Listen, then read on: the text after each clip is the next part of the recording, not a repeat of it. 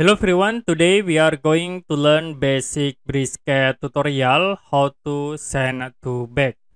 So for example, I will draw a rectangle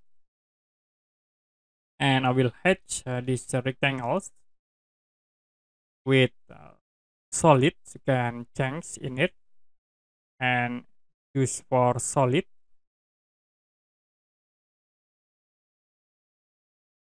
Click OK. Now you can change the color by clicking at this option and I will set into green color. Pick point, you can select inside here and then click OK to apply. The other object I will draw again, rectangle. Will create in here.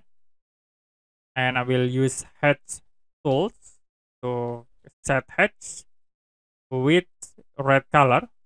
Pick point inside the rectangle and click OK. Now we can move these objects into here.